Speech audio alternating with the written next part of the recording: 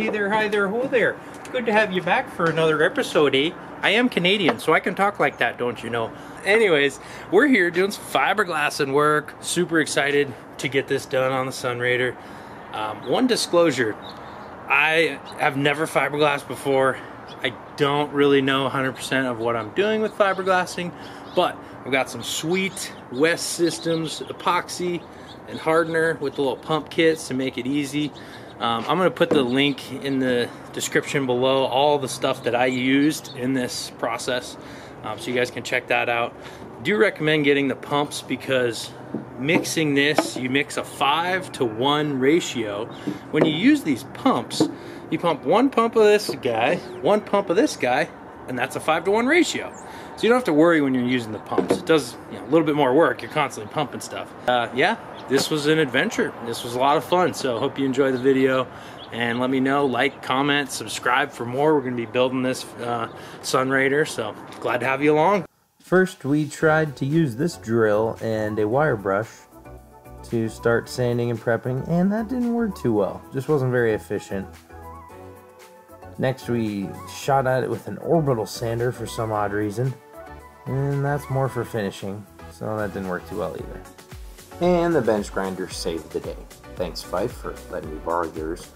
Anyways, this is the best tool to grind and sand down the surface, get it all prepped, get, a centimeter or two of a little bit of a transition down so that when you lay the new resin and mesh on there, it just has something to bond to.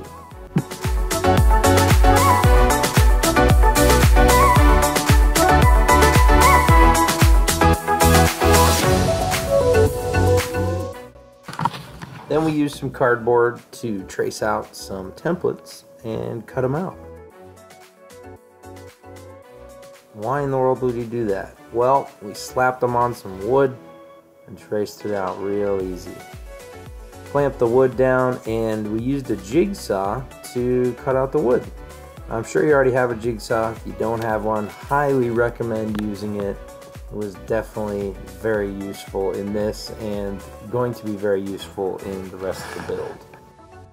They also make these super high-tech, futuristic, circular cutting blades in which you can cut a circular motion. It was pretty awesome.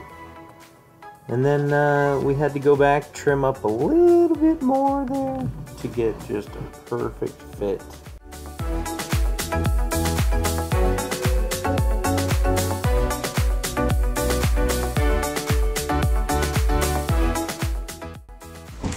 Alright, so now I'm going to take this wood piece and I'm going to use some fiberglass tape, and I'm going to tape it on the inside here. So I'll be honest, this step was kind of silly and unnecessary, but I wanted to show you me fumbling around with this tape because it's kind of funny. No, the goal of the fiberglass tape was really just to have it hold the wood on while we were fiberglassing it, and then the fiberglass would stick to it too, so I figured that was good. What was more effective was simple packaging tape on the outside that we fiberglass from the inside and remove the packaging tape after we were done and it cured. This one, I've got the piece of plywood in there, taped from the outside, fiberglass taped from the inside. And then we're just going to lay some sheets of fiberglass over top of this.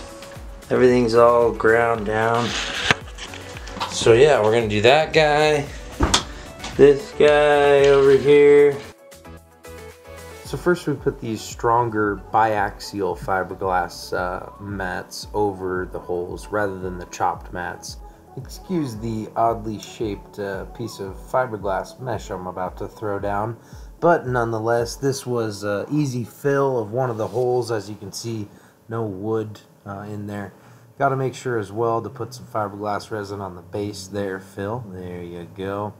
Alright, so as you can see, as you paint it in, these sheets really just disappear. It's really quite magical. And from there, just kind of keep layering it up and keep adding them on and smoothing it out.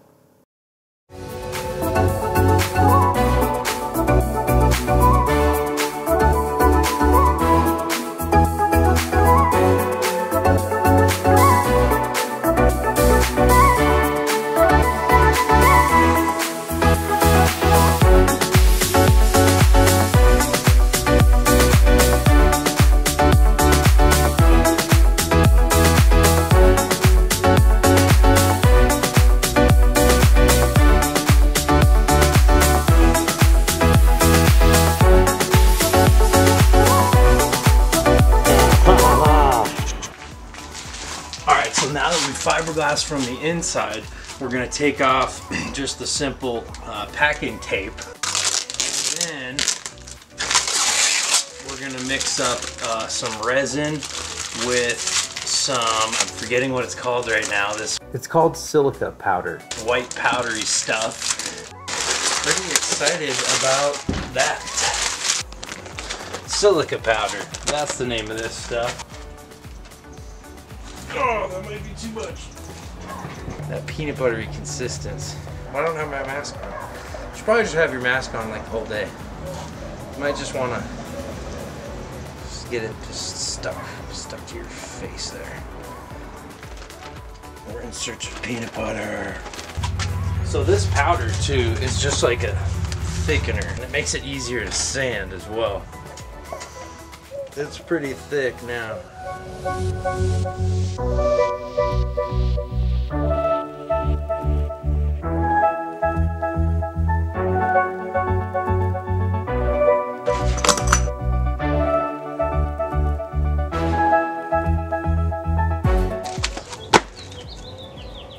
Awesome!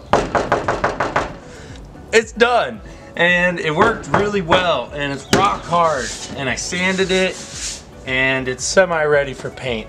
Could use a little more filling, but anyways, super excited on how my fiberglassing patches turned out.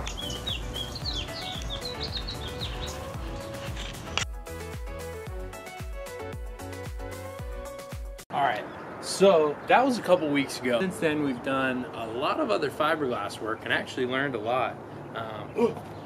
Still in my work clothes. Sorry, that's much better. Anyways, yeah, we've done a lot of fiberglass work since then. A couple things I learned that I did kind of mess up in the video. So for the outside, I should be doing what's called fairing. Using, it's called fairing product. I don't know, something like that. But you mix it together, it's kind of like Bondo basically. And that's what you want to finish your fiberglass work with. So anyways, check out fairing compound. I just bought some Total Boat Total Fair that I'm going to be using to finish this stuff up. Second thing that I learned, when using wood to fill in your holes like I did here, this wood was kind of popped out a little bit, and so to sand it, get it smooth, I actually had to sand into the wood a little bit. And at the end of the day, I don't know if using wood is the best thing to do. It was just easy enough. It did come out really strong. This wall does have some wood in it, but I'm okay with that. So overall, I think it turned out really good. This is one of my favorites though. That guy right there, I just think that looks so cool. It's like all blended in there.